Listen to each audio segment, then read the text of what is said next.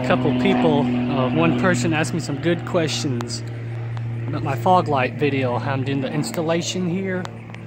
This vehicle was not equipped with fog lights on it, and he asked some good questions in this video. Also to answer and for other people that's wondering about it, that's trying to upgrade the fog lights onto it. So basically what I had to do, there is a blank cover here. I'll see if I can find it. They look like this. I just call them like delete covers, where they just go over the cutout where the fog light's supposed to be at on it. And what I had to do, I had to take the front bumper off. I do have a video on how to do that, but there's some screws and clips you gotta remove off the top. Also, you'll have a bunch of screws underneath the bumper. You know, just kind of follow the bumper along and you see all these screws here. I believe they were either 7 or 6 millimeter, and you got the 10 millimeter with some clips up front.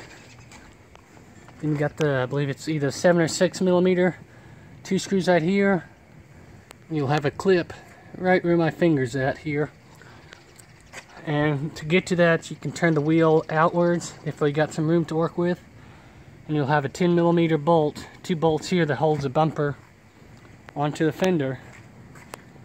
Same thing with this side here. You got the bolts, right, two right here, and you'll have a clip right here. And you got the 10 millimeters that holds the bumper onto the fender. And when you get it off, you cannot pull it off all the way, because there is the wiring that goes to the active grille shutter and the ambient sensor, I believe they call it, the temperature sensor on it that is attached. The wiring is attached to this bumper here. So what you have to do is pull it out some and take a dual panel tool remover on needle nose pliers and pop the clips off of the bumper behind it. And after you get the bumper off, now what you wanting to do to get it, since this car was not equipped with it, I had to get a whole new wiring harness, the one with the fog light connector onto it, because if yours does not have it, yours may not come pre-wired. I've heard some of these cars do come pre-wired, but this vehicle did not. So what I had to do is I went on eBay, and this is a 17 vehicle on it, and I got one that's a 16. The only difference on it was just right with the active grille shutters is where you plugged in from the bottom of it. The connector was just different. Mine's smaller, and the one that it came with, the wiring harness came with, was a bigger one. So all I just did, cut it and just spliced up the wires, the same matches of them, and spliced it up, and it worked for me. So people's asking too, where does it plug into? Well, their main wiring harness is right here, right behind the bumper. When you take it off, you can see the main wiring harness that runs to here to the bumper. So all you gotta do is just disconnect the one wiring harness. It should be maybe about that big. It's not the, you'll have 2, but I think it's about over here. Then you got the great big one. The bigger one, you leave that alone. It's the other one that you want to disconnect and remove it from the bumper here. And I'll add these part numbers on the inside the description. Then like I said, you got all this wiring here, so you want to make sure, look at yours, make sure they all match up with your sensors, your active grille shutters, and the fog light onto it. I believe that's all it just goes to on it. So, and I will I did have somebody ask about this here, if this was painted or not. When I bought these did not come with this gray strip here that you see that runs along. So like what you see here, the one that has this cutout here did not come. It came basically like you see with here. It didn't have anything on it. So, but I looked online. The dealership is wanting basically, it's like original, the factory that comes off the factory line with fog lights. Don't know if you ever noticed that, but these are chromed on it. Well, I looked into those, and they're wanting over $100 just for a chrome one.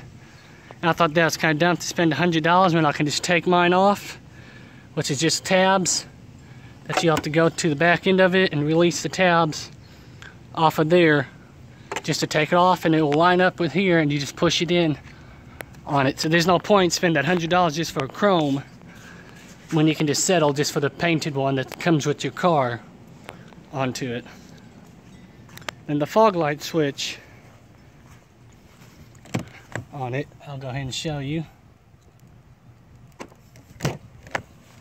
Now, since mine did not come with fog lights factory, I had to change out this headlight switch on it. I got mine off of eBay for $25.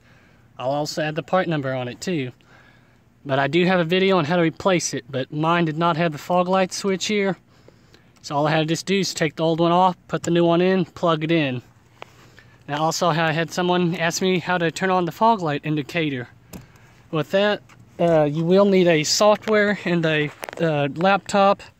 The software I use is called Forescan, and you'll need a connector piece that plugs into the OBD port here to your laptop. It's called a ELM327. That's the connector I use on it, and you can get pretty cheap. I think about maybe $25 on it. And all you gotta do is connect it to the car, to your laptop, run the software, and scan the vehicle. Make sure, click the vehicle, whatever it shows. Like mine's at 17 Fusion. And you want to make sure it scans all the components on it. Then on the, like I said, I do have a video on how to turn the fog light indicator on. So I had to go into the ICP on the software and find the block that goes to the fog light switch. I needed to activate. So with mine, it was a 0, which is disable. So I needed to change that to a 1. To enable it. I do not have the key on me at the moment, but after you do that and click right, it'll write it and it says to turn off the car. Do not start the car up when you do this software thing. All you just have to do is have it to accessory mode. But after you do that, it'll say turn the car off. So all you just do is push the button. I like to wait for a while. Just put it back onto accessory mode and just turn on the headlight and push your fog lights, and you'd be able to see it working. So I hope this video answers your guys' questions. If you got any more, just comment down below and I'll try my best to answer them. Thanks for watching.